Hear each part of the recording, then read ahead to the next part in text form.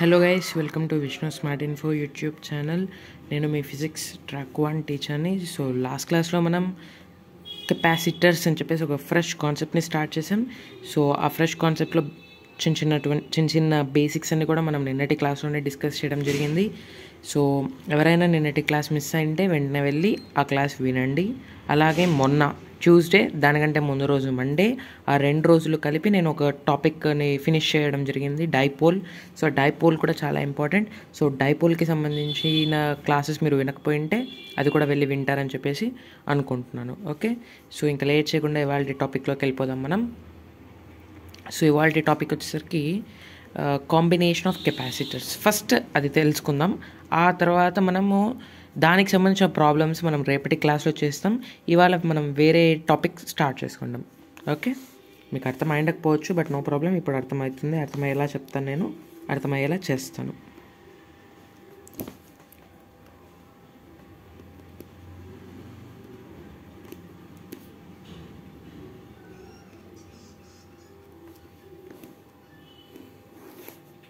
Combination of capacitors, ఇది వాళ్ళ topic.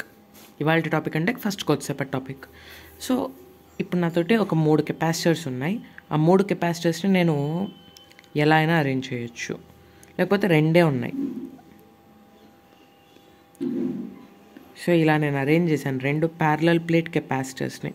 ఈ ప్యారలల్ ప్లేట్ కెపాసిటర్ యొక్క కెపాసిటెన్స్ C1 అయితే, ఈ ప్యారలల్ ప్లేట్ కెపాసిటర్ యొక్క కెపాసిటెన్స్ C2 అయితే, నేను ఈ విధంగా లింక్ చేశాను. లింక్ అంటే నథింగ్ బట్ కంబైన్ చేశాను. సో ఈ విధంగా మనం కంబైన్ చేస్తే దాన్ని మనం సిరీస్ కాంబినేషన్ అని చెప్పేసి అంటాం. ఇలా కాకుండా నేను ఇలా కంబైన్ చేశాను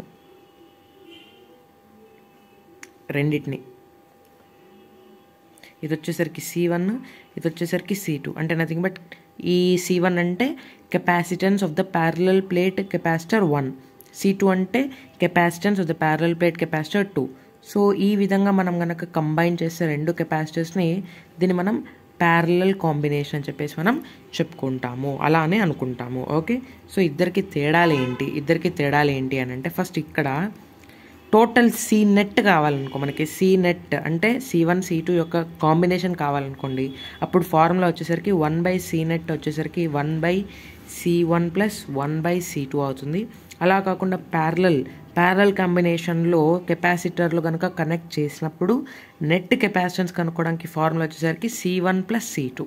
ఇక్కడ ఒకవేళ ఇంకా ఒక n కెపాసిటర్స్ ఉన్నాయనుకోండి, అప్పుడు ఫార్ములా వచ్చేసరికి 1/C net = 1/C1 + 1/C2 + 1/C3 + 1/C4 + 1/C5 up to 1/Cn.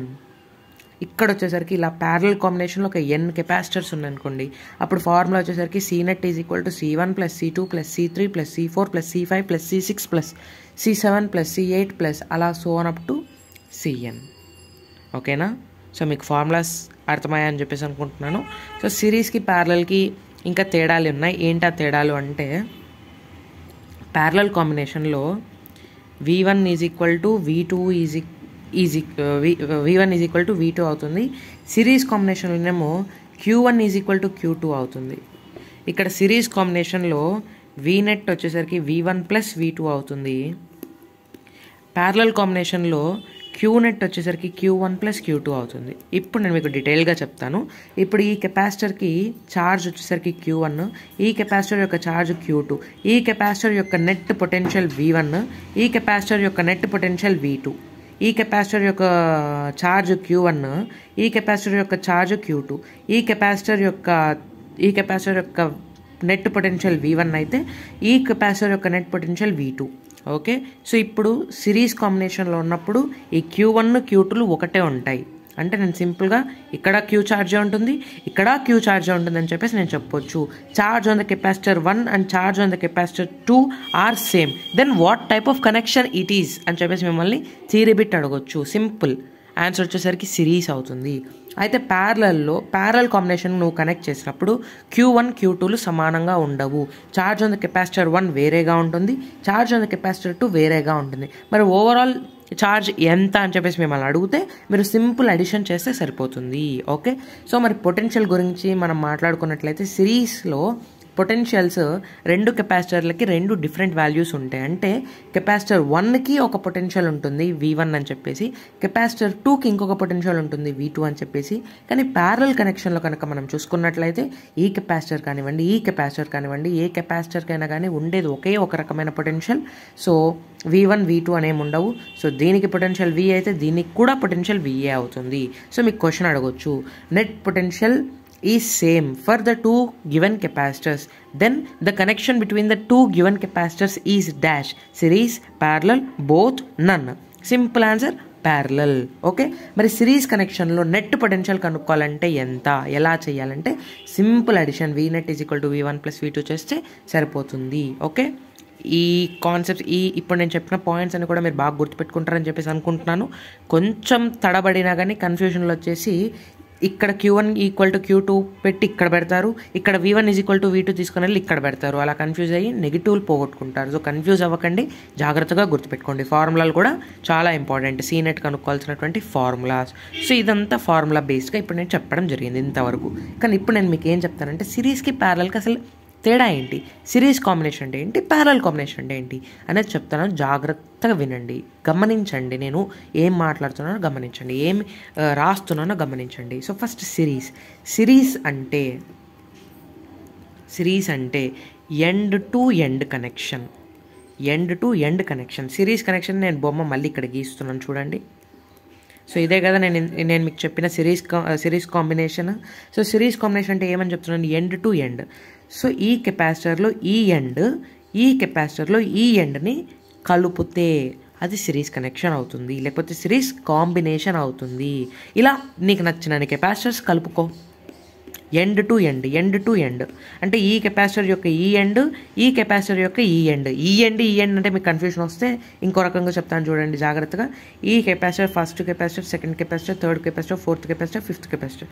So first కెపాసిటర్లో రైట్ ఎండ్ సెకండ్ కెపాసిటర్లో లెఫ్ట్ ఎండ్తో కనెక్ట్ చేసాము. ఓకేనా? సో సెకండ్ కెపాసిటర్లో రైట్ ఎండ్ థర్డ్ కెపాసిటర్లో లెఫ్ట్ ఎండ్తో కనెక్ట్ చేసాము. థర్డ్ కెపాసిటర్లో రైట్ ఎండ్ ఫోర్త్ కెపాసిటర్లో లెఫ్ట్ ఎండ్తో కనెక్ట్ చేసాము. ఫోర్త్ కెపాసిటర్లో రైట్ ఎండ్ ఫిఫ్త్ కెపాసిటర్లో లెఫ్ట్ ఎండ్తో కనెక్ట్ చేసాము. అలా ఎండ్ టు ఎండ్ కనెక్షన్స్ కనుక మనం చేస్తే అప్పుడు మనకు వచ్చేది సిరీస్ కాంబినేషన్. ఓకేనా? అదనమాట, అర్థమైందా? అలా కాకుండా మరి ప్యారలల్లో ఏం జరుగుతుంది అంటే, ప్యారలల్లో మనకి ఎండ్స్ టుగెదర్గా కనెక్ట్ అవుతాయి. ఎండ్స్ టుగెదర్, ఇది వచ్చేసరికి సిరీస్ కాంబినేషన్ అంటే end to end connection. Parallel combination అంటే ఎండ్స్ టుగెదర్ కనెక్షన్. అది కూడా ఇప్పుడు నేను మీకు చూపిస్తాను. ప్యారలల్ కాంబినేషన్ బొమ్మ ఇది కదా, నేను ఈ బొమ్మని ఇక్కడ గీసి నేను మీకు చూపిస్తాను. సో ఇదే కదా ప్యారలల్ కనెక్షన్. సో ఇక్కడ రెండు కెపాసిటర్స్ ఉన్నాయి. ఈ రెండు కెపాసిటర్స్ యొక్క లెఫ్ట్ ఎండ్లు చూసుకోండి. ఇది కెపాసిటర్ 1 యొక్క లెఫ్ట్ ఎండ్, ఇది కెపాసిటర్ 2 యొక్క లెఫ్ట్ ఎండ్. ఈ రెండు లెఫ్ట్ ఎండ్స్ కూడా కలిపి ఒక పాయింట్ దగ్గరకు వస్తున్నాయి. అంటే ఈ రెండు ఎండ్స్ని నువ్వు టుగెదర్గా పట్టుకున్నావు.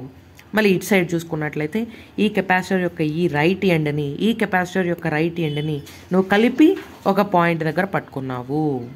సో ఇది ఎండ్స్ టుగెదర్, అంటే ఈ రెండు ఎండ్స్ని టుగెదర్గా నువ్వు పట్టుకున్నావు. ఇటు సైడ్ రెండు ఎండ్స్ని టుగెదర్గా నువ్వు ఇక్కడ పట్టుకున్నావు. కానీ ఈ కేసులో ఎండ్స్ టుగెదర్గా పట్టుకోలేదు నువ్వు. ఎండ్స్ని ఇక్కడ లెఫ్ట్ ఎండ్ని అక్కడ రైట్ ఎండ్తో కనెక్ట్ చేయడం, లేకపోతే ఇక్కడ రైట్ ఎండ్ని అక్కడ లెఫ్ట్ ఎండ్తో కనెక్ట్ చేయడం. సో ఇలా ఎండ్ టు ఎండ్ కనెక్షన్స్ చేసావు ఇక్కడ. సో అదనమాట తేడా ప్యారలల్కి సిరీస్కి. మరి ఇక్కడ క్యూలు సేమ్, ఇక్కడ వీలు సేమ్ ఎలా అయ్యాయి అని అంటే అవన్నీ కూడా మీకు నెక్స్ట్ ఫ్యూచర్ ఫర్దర్గా మనకి తెలుస్తుంది. ఓకే, సో మీరు అప్పటి వరకు వెయిట్ చేయకండి, ఇప్పుడే మీరు గుర్తుపెట్టుకోనికి ట్రై చేయండి. సిరీస్లో Q1 is equal to Q2, ప్యారలల్లో V1 is equal to V2. ఓకేనా? సో ఈ ఫార్ములాస్, సో ఇవన్నీ కూడా ఇంపార్టెంట్. సో మరి ఇవాళ మనం ఈ టాపిక్ గురించి డిస్కస్ చేస్తామంటే మనం ఇవాళ ఈ టాపిక్ గురించి డిస్కస్ చెయ్యము. ఈ టాపిక్కి సంబంధించిన కంటిన్యూయేషన్ పార్ట్ మనం రేపటి క్లాస్లో డిస్కస్ చేస్తాం. మరి ఇప్పుడే ఎందుకు చెప్పారు సార్ అంటే కొంచెం అవసరం ఉంది, అందుకని చెప్పేసి చెప్పడం జరిగింది. ఓకే, సో దీని కంటిన్యూషన్ మనం రేపటి క్లాస్లో డిస్కస్ చేస్తాం. ఈవెన్ రేపటి క్లాస్ తోటి మనకి కెపాసిటర్స్ కాన్సెప్ట్ అయిపోతుంది. దాంతోపాటు ఎలక్ట్రోస్టాటిక్స్ బిగ్గెస్ట్ లెసన్ అది కూడా అయిపోతుంది. ఎలక్ట్రోస్టాటిక్స్లో 2 lessons, electric field and potential, electrostatic potential and capacitance. Electric charges and field, electrostatic potential and capacitance. So ఈ 2 లెసన్స్ ఎన్సీఆర్టీ పరంగా చూసుకున్నట్లయితే ఈ 2 లెసన్స్ కూడా మనకి రేపటి క్లాస్ తోటి మనకి ఫినిష్ అయిపోతాయి. ఓకే, సో ఆల్రెడీ ఒక లెసన్ ఫినిష్ అయిపోయింది, ఛార్జెస్ అండ్ ఫీల్డ్స్ అనేది. ఇప్పుడు మనం డిస్కస్ చేస్తుంది పొటెన్షియల్ అండ్ కెపాసిటెన్స్ గురించి. సో ఈ కెపాసిటెన్స్ కూడా కంప్లీట్ అయిపోతే మనకి ఈ 2 లెసన్స్, లేకపోతే 2 లెసన్స్ కంబైన్గా మనం ఎలక్ట్రోస్టాటిక్స్ అన్నట్టుగా చెప్పుకుంటున్నాం కాబట్టి ఈ ఎలక్ట్రోస్టాటిక్స్ లెసన్ కంప్లీట్గా పూర్తయిపోతుంది. సో ఎలక్ట్రోస్టాటిక్స్ లెసన్లో మనకి టోటల్గా 15 లెక్చర్స్ ఉండబోతున్నాయి. So ఇవాళది 14th lecture, so రేపటిది 15th lecture. So ఈ 15 లెక్చర్స్ అన్నీ కలిపి మనం ఒక ప్లేలిస్ట్ క్రియేట్ చేయడం జరిగింది. సో ఆ ప్లేలిస్ట్ మనకి యూట్యూబ్లో దొరుకుతుంది. సో మీరు ఏ లెక్చర్ కూడా మిస్ అవ్వకుండా అన్ని లెక్చర్స్ కూడా వింటారని చెప్పేసి అనుకుంటున్నాను. ఓకే, సో మరి ఇవాళ టాపిక్ ఏంటి అంటే, ఇవాళ టాపిక్ వచ్చేసరికి ఎనర్జీ ఆఫ్ కెపాసిటర్స్.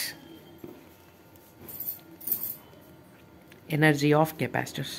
నేను మీకు నిన్నటి క్లాస్లో మీకు గుర్తుంటే కెపాసిటర్ యొక్క బేసిక్ ఫంక్షన్ ఏంటో చెప్పాను. కెపాసిటర్ యొక్క బేసిక్ ఫంక్షన్ ఏంటి? It stores the electrostatic potential energy in the form of charge are electric field.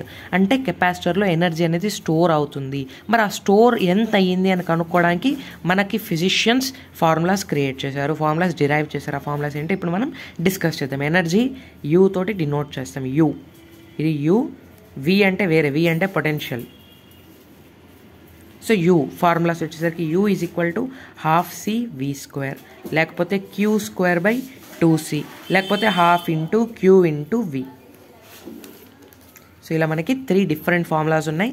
3 different formulas, ఒక్కొక్క ఫార్ములా ఒక్కొక్క చోట నువ్వు వాడితే నీకు బెనిఫిట్, అంటే ప్రాబ్లం ఈజీగా సాల్వ్ అవుతుంది, లేకపోతే కష్టపడాల్సి వస్తుంది. కాబట్టి జాగ్రత్తగా వినండి క్వశ్చన్స్ అన్నీ కూడా.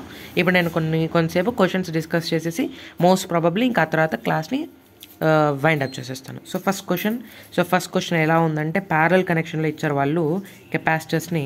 ఇలా ప్యారల్ కనెక్షన్లో ఇచ్చారు.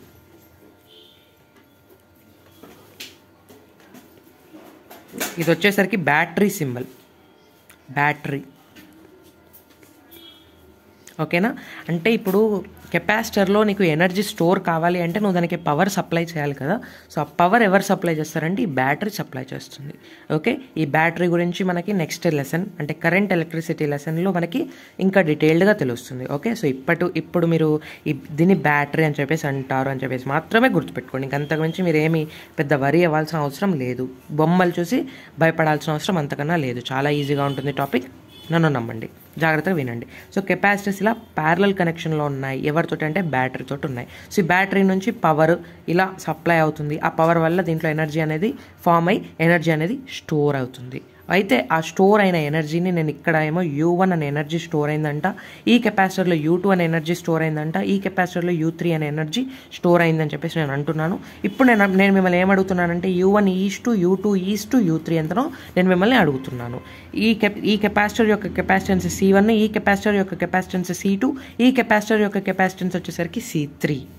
ఓకే, సో అప్పుడు U1 east U2 east U3 ఎంత అని చెప్పేసి మిమ్మల్ని క్వశ్చన్ అడుగుతున్నా. సో యూకి సంబంధించిన ఫార్ములాస్ మనకి 3 ఉన్నాయి, 3 డిఫరెంట్ ఫార్ములాస్ ఉన్నాయి. ఈ ముగ్గురులో మనం ఏ ఫార్ములా యూస్ చేస్తే మనకి ఈజీగా ఈ వాల్యూకి ఆన్సర్ వస్తుంది అని అంటే, కాస్త మీరు తెలివిగా ఆలోచిస్తే మీరు ఈ ఫార్ములా కనుక యూస్ చేస్తే మీకు ఆన్సర్ అనేది చాలా చాలా ఈజీగా మీకు వచ్చేస్తుంది. ఎలా చెప్తున్నారు సార్ అంటే చెప్తాను చూడండి ఇప్పుడే. U1 east U2 east U3 plus నేను ½ C1V1² east ½ C2V2² east ½ C3V3² అని రాయొచ్చు కదా. హాఫ్లు క్యాన్సిల్ అయిపోతాయి కదా మూడిట్లో. ఇంకా నీకేం మిగులుతుంది? C1V1² east C2V2² east C3V3² మిగులుతాయి. అయితే V1² V2² V3² కూడా క్యాన్సిల్ అయిపోతాయి. ఎందుకు క్యాన్సిల్ అయిపోతాయి అంటే ఈ ముగ్గురు ఈక్వల్గా ఉంటారు. ఈ ముగ్గురు యొక్క వాల్యూస్ ఎందుకు ఈక్వల్గా ఉంటాయి అంటే ఇవి ప్యారలల్గా కంబైన్ అయి ఉన్నాయి. కాబట్టి నేను ఇందాకనే మీకు చెప్పాను, ప్యారలల్ కనెక్షన్లో V1 is equal to V2, లేకపోతే ఇంకా n కెపాసిటర్స్ ఉంటే V1 is equal to V2 is equal to V3 is equal to V4 is equal to V5 is equal to V6 is equal to V7 is equal to V8 is equal to and so on up to Vn. అదే సిరీస్లో కనుక n capacitors ఉంటే Q1 is equal to Q2 is equal to Q3 is equal to Q4 is equal to Q5 is equal to Q6 is equal to Q7 is equal to Q8 is equal to so on up to Qn. Okay, so ఇప్పుడు వాడు ఇచ్చిన question ప్యారలల్లో ఉంది కాబట్టి నువ్వు formula in terms of వీలోది కనుక నువ్వు తీసుకున్నట్లయితే ఆ వీలు నువ్వు ఈజీగా క్యాన్సిల్ చేసేసి నీకు final answer C1 east C2 east C3 అని చెప్పేసి చెప్పుకోవచ్చు. అంటే చాలా ఈజీగా నువ్వు చెప్పేయచ్చు. కాబట్టి నేను ఈ ఫార్ములాని యూజ్ చేసుకున్నాను. మీరు అడగొచ్చు ఈ ఫార్ములాని ఎందుకు యూస్ చేసావు, ఈ ఫార్ములా కూడా వి ఉంది కదా, మరి ఈ ఫార్ములా నువ్వు యూస్ చేయొచ్చు కదా అని. ఈ ఫార్ములా నేను యూస్ చేశాను అనుకోండి, నాకు ఏమొస్తుందంటే ఆన్సర్ Q1:Q2:Q3 వస్తుంది. అది కూడా కరెక్టే, అది కూడా మనం యూస్ చేయొచ్చు. కానీ వాళ్ళు మీకు క్వశ్చన్లో క్యూల గురించి ఏమైనా ఇచ్చారా? వాళ్ళు మీకు ఇచ్చింది ఎనర్జీలు U1, U2, U3 అని చెప్పేసి చెప్పారు. ఇక్కడ C1, C2, C3 అని చెప్పేసి కెపాసిటెన్స్లు ఉంటాయని చెప్పేసి చెప్పారు. అంతేగాని ఇక్కడ ఛార్జ్ Q1, ఇక్కడ ఛార్జ్ Q2, ఇక్కడ ఛార్జ్ Q3 అని ఉంటుంది అని మీకు ఏమైనా చెప్పారా? చెప్పలేదు కదా. చెప్పనప్పుడు మీరు ఎందుకు Q ఉండే ఫార్ములాని మీరు చూస్ చేసుకుంటారు? వాళ్ళు చెప్పలేదు, వాళ్ళ క్వశ్చన్లో Q గురించే వాళ్ళు మీకు ఇవ్వలేదు. ఇవ్వనప్పుడు మీరు ఎందుకు ఈ ఫార్ములా యూస్ చేయాలి? అర్థమవుతుందా?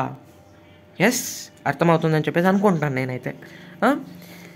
మీరు యూస్ చేయాల్సిన ఫార్ములా ఇది, 12CV² ఫార్ములా కనుక మీరు యూస్ చేస్తే మీకు ఆన్సర్ అనేది వస్తుంది, లేకపోతే రాదు. మరి ఈ ఫార్ములా ఎందుకు యూస్ చేయకూడదు? ఈ ఫార్ములాలో వి లేదు, వి ఉన్న ఫార్ములా నువ్వు యూస్ చేసుకున్నట్లయితే నీకు కలిసి వస్తుంది. ప్యారల్ కాంబినేషన్ కాబట్టి వీలు సేమ్ ఉంటాయి కాబట్టి ఆ వీళ్ళని నువ్వు క్యాన్సిల్ చేసేయచ్చు.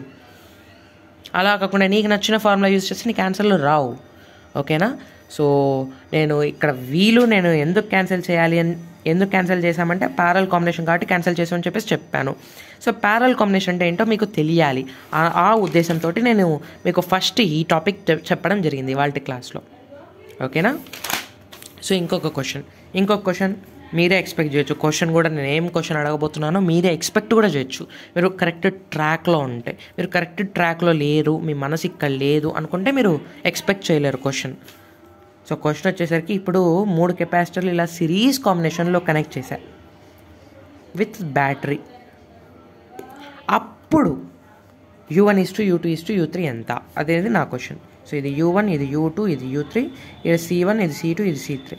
Energy stored in first capacitor వచ్చేసరికి U1, energy stored in energy stored in third capacitor వచ్చేసరికి U3. ఓకే, ఇంకా కెపాసిటెన్స్ ఆఫ్ ఫస్ట్ కెపాసిటర్ వచ్చేసరికి C1, capacitance of second capacitor వచ్చేసరికి C2, capacitance of third capacitor వచ్చేసరికి C3. అప్పుడు U1:U2:U3 ఎంత? చాలా simple. మీరు ఏ ఫార్ములా యూస్ చేయాలంటే సెకండ్ ఫార్ములా యూస్ చేయాలి. ఎందుకు సెకండ్ ఫార్ములా యూస్ చేయాలి? ఎందుకంటే సిరీస్ కాంబినేషన్లో ఉన్నాయి కాబట్టి, సిరీస్ కాంబినేషన్లో క్యూలు సేమ్ కాబట్టి Q1:Q2:Q3 కాబట్టి నువ్వు తీసుకునే ఫార్ములా ఇన్ టర్మ్స్ ఆఫ్ క్యూలలో ఉండాలి. అంటే ఇదైనా తీసుకోవచ్చు. మరి ఇది ఎందుకు నేను తీసుకోవట్లేదు అంటే దీంట్లో నాకు వి ఉంది, కానీ వికి సంబంధించిన బేసిక్ ఇన్ఫర్మేషన్ కూడా నాకు వాడు క్వశ్చన్లో ఇవ్వలేదు. కానీ వాడు నాకు క్వశ్చన్లో సికి సంబంధించిన ఇన్ఫర్మేషన్ ఇచ్చాడు కాబట్టి నేను తీసుకునే ఫార్ములా ఎలా ఉండాలంటే in terms of Q and C. In terms of Q and సిలో ఉండే నాకు ఫార్ములా ఇది ఒక్కటే కాబట్టి నేను ఈ ఫార్ములానే యూస్ చేయాలి. సో U1 ప్లేస్లో నేను Q1² (2C1) divided by 2C2 Q3² divided by 2C3 రాయొచ్చు కదా. సో అప్పుడు 2 క్యాన్సిల్ అయిపోతాయి. Q1² Q2 కూడా క్యాన్సిల్ అయిపోతాయి, ఎందుకంటే సిరీస్ కాంబినేషన్లో ఉన్నాయి కాబట్టి. అప్పుడు నాకు ఫైనల్గా U1:U2:U3 వచ్చేసరికి నాకు 1/C1 1/C2 1/C3 వస్తుంది. ఓకేనా? సో అదనమాట కండిషన్స్ అన్నీ కూడా ఇప్పుడు మీకు కాస్త అర్థమయ్యాయని చెప్పేసి అనుకుంటున్నాను.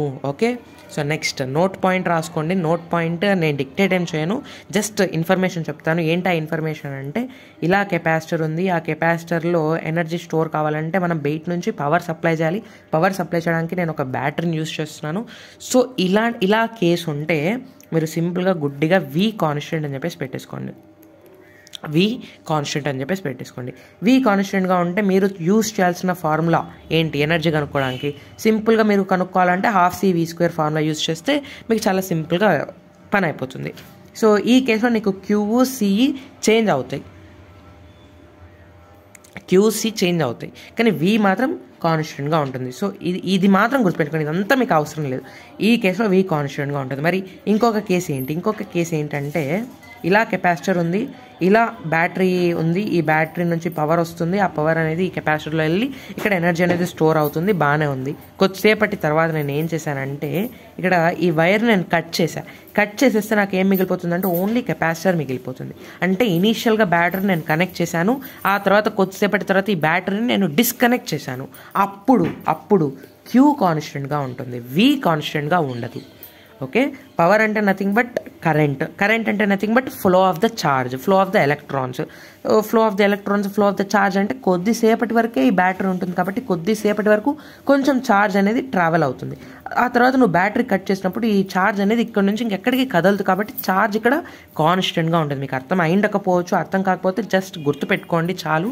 మీకు అర్థం కావాలంటే ఇంకా టైం పడుతుంది, కరెంట్ ఎలక్ట్రిసిటీ కూడా మీకు అయిపోతే అప్పుడు మీకు ఈ విషయాలన్నీ కూడా అర్థమవుతాయి. మీకు అర్థమైందంటే okay, very good. Okay, so ఇలా బ్యాటరీ కొద్దిసేపు ఉంచి ఆ తర్వాత డిస్కనెక్ట్ చేస్తే ఆ కేసులో క్యూ కాన్స్టెంట్గా ఉంటుంది. అలా కాకుండా బ్యాటరీ ఎల్లప్పుడూ ఉంటే అప్పుడు వి కాన్స్టెంట్గా ఉంటుంది. ఈ కేసులో క్యూ కాన్స్టెంట్గా ఉండదు, ఈ కేసులో వి కాన్స్టెంట్గా ఉండదు. అంతే, ఇది నోట్ పాయింట్. ఓకే, సో ఇప్పుడు నెక్స్ట్ క్వశ్చన్. సో ఈ క్వశ్చన్ అయిపోయిన తర్వాత ఫస్ట్ రాసుకోండి. క్వశ్చన్ అయిపోయిన తర్వాత నేను తర్వాత చెప్తాను. సో క్వశ్చన్ డిక్టేట్ చేస్తాను, నోట్ డౌన్ చేసుకోండి. ఏ capacitor of capacitance C, a capacitor of capacitance C is connected to a battery of voltage V, Now dielectric of constant K is inserted between the plates. Then find the final capacitance. Find first వచ్చేసరికి final capacitance అంటే C dash అడుగుతున్నారు. Find the final capacitance C dash. Second question వచ్చేసరికి find the final charge Q dash అడుగుతున్నారు. Find the final charge. Third question వచ్చేసరికి find the initial energy UI. Fourth question వచ్చేసరికి find the final energy. Fifth question వచ్చేసరికి find the work done. Okay, sixth question వచ్చేసరికి find the change in the charge, లేకపోతే find the extra charge.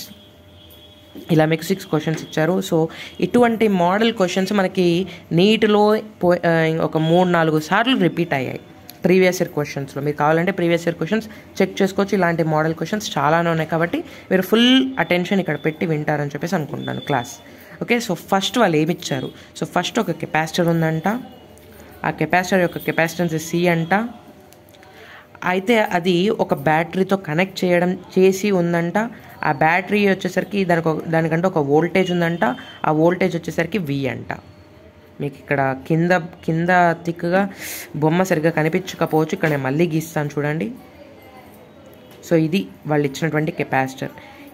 ఈ capacitor యొక్క capacitance C, ఈ capacitor connect చేసినటువంటి battery యొక్క voltage వచ్చేసరికి వి.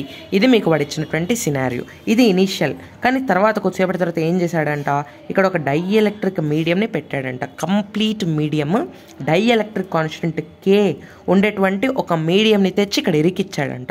అప్పుడు ఏమైంది, అప్పుడు ఫైనల్ కెపాసిటెన్స్ ఎంత, ఫైనల్ ఛార్జ్ ఎంత, ఇనిషియల్ ఎనర్జీ ఎంత, ఫైనల్ ఎనర్జీ ఎంత, వర్క్ డన్ ఎంత, డెల్టా క్యూ ఎంత అని చెప్పేసి మిమ్మల్ని క్వశ్చన్స్ అడుగుతున్నారు. సింపుల్. మీరు కాస్త జాగ్రత్తగా గుర్తు తెచ్చుకుంటే నిన్నటి క్లాస్లో నేను మీకు చెప్పడం జరిగింది. C dash is equal to KC అని చెప్పేసి చెప్పడం జరిగింది. Formula C medium is equal to KC అని చెప్పేసి ఇదిగోండి నిన్నటి క్లాస్లో చెప్పాను. ఇది అంటే నథింగ్ బట్ సి డాష్ వచ్చేసరికి కేసీ అనమాట. కే అంటే డైఎలక్ట్రిక్ కాన్స్టెంట్ కే, ఇక్కడ మీడియంలో డైఎలక్ట్రిక్ కాన్స్టెంట్ కే అని చెప్పేసి పెడితే అప్పుడు ఫైనల్ కెపాసిటెన్స్ ఎంత అవుతుందని చెప్పేసి మిమ్మల్ని అడిగితే సి డాష్ వచ్చేసరికి కేసీ అవుతుందని చెప్పేసి మీకు ఫార్ములా ఉందని చెప్పేసి నేను చెప్పాను. So direct first question answer డైరెక్ట్గా కేసీ అవుతుంది. మరి సెకండ్ క్వశ్చన్ ఆన్సర్ ఏంటి? సెకండ్ క్వశ్చన్ ఆన్సర్ చాలా జాగ్రత్తగా వినండి. నేను నిన్నటి క్లాస్లో చెప్పాను ఫస్ట్ నేను చెప్పిన ఫార్ములానే అది Q is equal to CV అని చెప్పేసి చెప్పాను కదా. సో ఇప్పుడు క్యూ డాష్ అడుగుతున్నారు. క్యూ డాష్ అంటే ఏంటి? C dash into V dash. C డాష్కి సంబంధించిన ఫార్ములా ఏంటి? కే ఇంటూ సి. మరి వి డాష్ మారదు, వి డాష్ వీగానే ఉంటుంది. ఎందుకు వీగానే ఉంటుంది, ఎందుకు కేవీ అవ్వదు అని మీరు తిక్క క్వశ్చన్లు అడగండి. సి డాష్ ఎందుకు కేసీ అయ్యింది మీకు తెలియాలి అంటే మీరు నిన్నటి క్లాస్ వినాలి. వి డాష్ ఎందుకు కేవీ అవ్వలేదురా అని అంటే మీరు ఇవాల్టి క్లాస్ వినాలి. ఇవాళ క్లాస్ మీరు సరిగ్గా వినకపోతే ఇట్లాంటి తిక్క డౌట్ వస్తుంది. నిన్నటి క్లాస్ మీరు మర్చిపోయింటే వినకుండా ఉండింటే ఇలాంటి డౌట్ కూడా వస్తుంది. ఓకే, వి డాష్ ఎందుకు వీగానే ఉంటుంది, కేవీగా ఎందుకు మారదు అంటే ఇందాకనే చెప్పాను నేను, నోట్ పాయింట్. సో ఇలాంటి సిచ్యువేషన్ ఉన్నప్పుడు వి కాన్స్టెంట్ రా అని చెప్పేసి చెప్పాను. సో అలాంటి సిచ్యువేషన్ ఉంది కాబట్టి వి కాన్స్టెంట్, కాబట్టి వి డాష్ విఏ. నువ్వు డైఎలక్ట్రిక్ కాన్స్టెంట్ పెట్టినా డైఎలక్ట్రిక్ పెట్టకపోయినా వి డాష్ అయితే మారదు. ఓకే, సో అప్పుడు ఫైనల్గా క్యూ డాష్ వచ్చేసరికి కే into C into V. CV అంటే ఏంటి, ఇనిషియల్ క్యూ, కాబట్టి క్యూ డాష్ వచ్చేసరికి ఏమవుతుందంటే కే ఇంటూ క్యూ అవుతుంది. సో క్యూ డాష్ వచ్చేసరికి కే ఇంటూ క్యూ. మరి ఇనీషియల్ ఎనర్జీ ఎంత అవుతుంది, initial energy half CV². Simple, ఇనీషియల్గా కెపాసిటెన్స్ సిఈ, వోల్టేజ్ వి, కాబట్టి హాఫ్ CV². మరి ఫైనల్గా ఏంటి పరిస్థితి, ఫైనల్గా యూఎఫ్ వచ్చేసరికి half into C dash into V dash whole square. So C dash అంటే ఎంత, కేసీ, వి డాష్ అంటే ఎంత, విఏ, హాఫ్ ఇంటూ కే ఇంటూ CV², హాఫ్ ఇంటూ కే ఇంటూ CV². నేను దీన్ని ఏమని రాస్తానంటే కే ఇంటూ యూఐ అని చెప్పేసి రాస్తాను, సరిపోతుంది కదా, ఒప్పుకుంటారు కదా. So next question, work done. Work done అంటే ఏంట్రా అంటే, వర్క్ డన్ ఫార్ములా నేను మీకు ఇప్పుడు కాదు, వర్క్ ఎనర్జీ పవర్ చెప్పేటప్పటి నుంచి చెప్పాను. Work done formula simple formula, change in the energy, delta U కనుక్కుంటే అయిపోయాయి. డెల్టా యూ అంటే nothing but you final minus you initial కనుక్కుంటే మనకి వర్క్ డన్ వచ్చేస్తుందిరా నాయన అని చెప్పేసి మీకు ఎప్పటి నుంచో చెప్తున్నా. సో యూఎఫ్ వచ్చేసరికి ఎంత, కే ఇంటూ యూఐ మైనస్ యూఐ, అంటే యూఐ ఇంటూ కే -1 చేస్తే మనకి వర్క్ డన్ అనేది వస్తుంది. మరి యూఐ ఎంత, half into C into V². కాబట్టి వర్క్ డన్ వచ్చేసరికి ఫార్ములా వచ్చేసరికి half into C into V² into కే -1. మరి డెల్టా క్యూ కూడా అంతే. డెల్టా క్యూ అంటే nothing but Q dash minus Q, Q dash అంటే KQ, క్యూ వచ్చేసరికి క్యూ, కాబట్టి ఇప్పుడు ఫైనల్ నీకు ఏమొస్తుందంటే కే -1 ఇంటూ క్యూ వస్తుంది. సో ఇవన్నమాట ఆన్సర్స్. ఇవి ఒక రకమైన ఫార్ములాస్. మీకు వాడు డైరెక్ట్గా డైఎలక్ట్రిక్ కాన్స్టెంట్ ఆఫ్ 2 అని చెప్పేసి ఇచ్చేసి మిమ్మల్ని ఈ ఆరిట్లో ఏదైనా అడగొచ్చు. సో మీరు ఈ ఫార్ములాస్ గుర్తుపెట్టుకుంటారని చెప్పేసి అనుకుంటున్నాను. లేదు సార్ మాకు గుర్తుపెట్టుకోవడం కష్టం అంటే ఈ ప్రొసీజర్ అన్నా గుర్తుపెట్టుకోండి చాలు. ప్రొసీజర్ గుర్తుపెట్టుకుంటే మీకు 2 బెనిఫిట్స్, మీకు ఇలాగ అడిగినా కానీ క్వశ్చన్ మీరు చేసేయచ్చు, మీకు న్యూమరికల్ వాల్యూస్ ఇచ్చినా కానీ మీరు చేసేయచ్చు. ఓకే, అది ఇంకా మీ ఇష్టం, మీకు ఎలాగైనా సరే ప్రాసెస్ అన్నా గుర్తుపెట్టుకోండి, ఫార్ములాస్ అన్నా గుర్తుపెట్టుకోండి. ఓకేనా? ఓకే, సో ఇప్పుడు ఒక న్యూమరికల్ బేస్డ్ ప్రాబ్లం ఒకటి చూద్దాం. Okay, so question note down చేసుకోండి. ఏ capacitor of capacitance C, A capacitor of capacitance C connected to voltage V battery, connected to voltage V battery. If plate separation of capacitor is halved, if plate separation of capacitor is halved, then find work done. Then find work done. Simple question.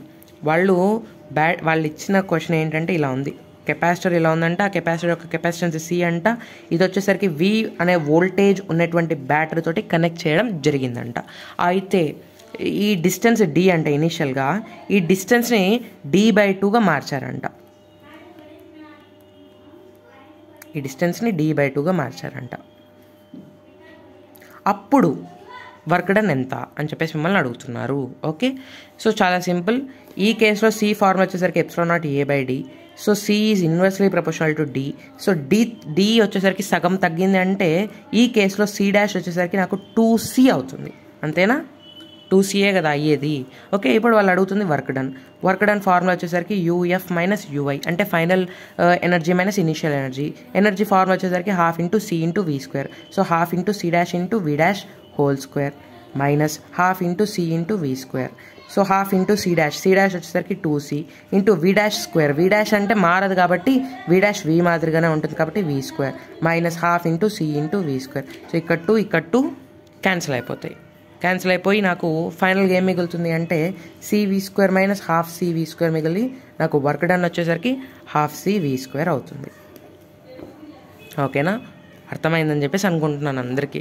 Okay, so ఇప్పుడు ఇంకొక question. ఈ క్వశ్చన్లో కూడా మనం different types of ఫార్ములాస్ని derive చేయబోతున్నాం. So జాగ్రత్తగా రాసుకోండి question.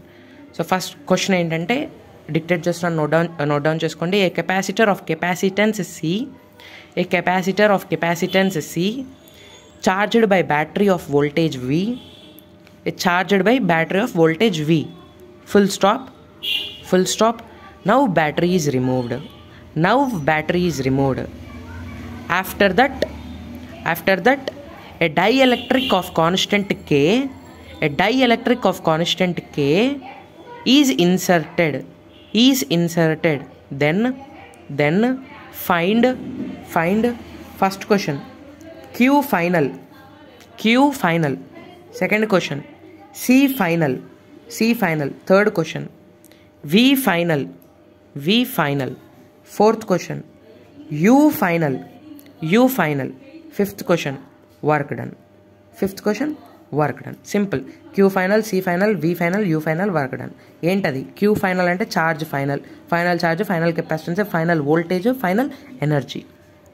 మరి వాళ్ళు ఇచ్చిన కండిషన్ ఏంటి? వాళ్ళు ఇచ్చిన కండిషన్ చాలా సింపుల్. ఒక కెపాసిటర్ ఉంది, ఆ కెపాసిటర్ యొక్క కెపాసిటెన్స్ C అంట, దానికి V అనే వోల్టేజ్ ఉన్నటువంటి బ్యాటరీని తగిలిచ్చారంట. ఆ తర్వాత ఈ V అనే వోల్టేజ్ ఉన్న బ్యాటరీని తీసేశారంట. తీసేసినప్పుడు ఇలా అయిపోతుంది. ఆ తర్వాత ఒక్క నిమిషం కూడా కాలేదు, అంతలోపలనే దీంట్లో ఒక డైఎలక్ట్రిక్ని దూర్చారంట. ఆ డైఎలక్ట్రిక్ కాన్స్టెంట్ వచ్చేసరికి K అంట.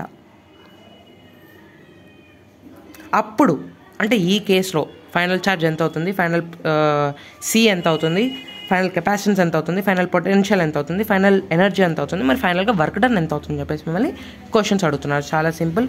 సో ఈ కేసులో Q ఏమవుతుంది? Q కాన్స్టెంట్గా ఉంటుంది కాబట్టి QF is equal to QI అని చెప్పేసి నేను రాయొచ్చు కదా.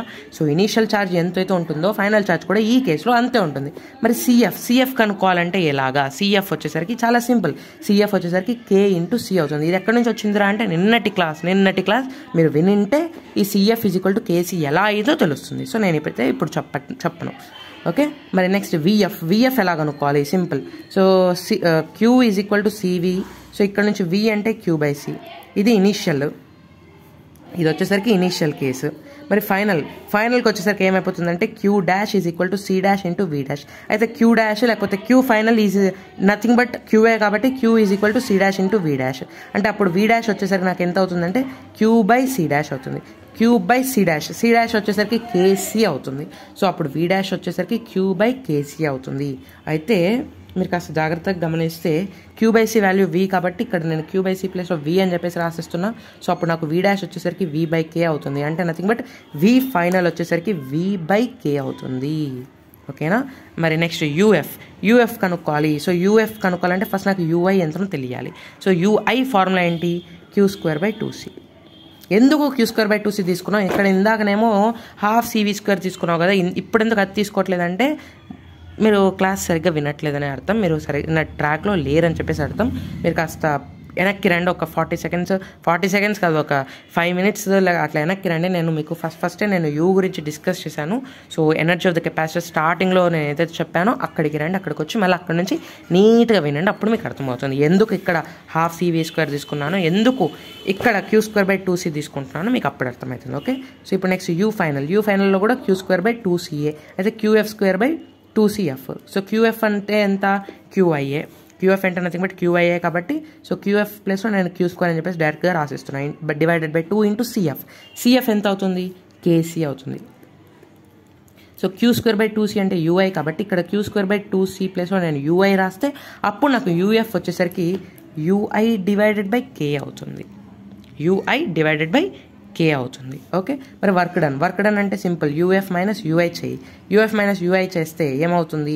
UF minus UI. UF అంటే ఎంత? UI/K మైనస్ UI అంటే UI ఆఫ్ 1/K మైనస్ 1 అవుతుంది. మరి UI సబ్స్టిట్యూట్ చేసుకున్నట్లయితే అప్పుడు ఏమవుతుందంటే Q²/2C ఇంటూ 1/K మైనస్ 1 అవుతుంది ఫైనల్గా నీకు ఆన్సర్. ఓకేనా? సో ఈ విధంగా మనం ఫార్ములాస్ని డిరైవ్ చేసాం ఇప్పటి వరకు.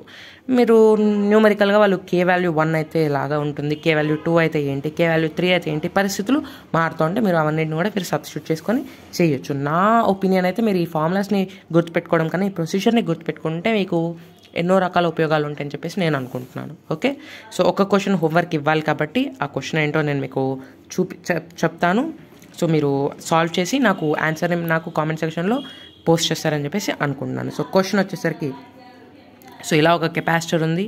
ఆ కెపాసిటర్ ఇనీషియల్గా D అని చెప్పేసి ఉంది డిస్టెన్స్, ఆ కెపాసిటర్ యొక్క ప్లేట్స్ మధ్యలో డిస్టెన్స్. సో అది వచ్చేసరికి ఒక బ్యాటరీ V అనే వోల్టేజ్ ఉన్నటువంటి బ్యాటరీతో కనెక్ట్ చేశారు. ఇదంతా కూడా ఇనీషియల్గా. కానీ కొద్దిసేపటి తర్వాత ఏం చేశారంటే ఈ V అనే వోల్టేజ్ ఉన్నటువంటి బ్యాటరీని తీసి పక్కన పారేసి ఈ డిస్టెన్స్ని డబుల్ చేశారు, 2D చేశారు.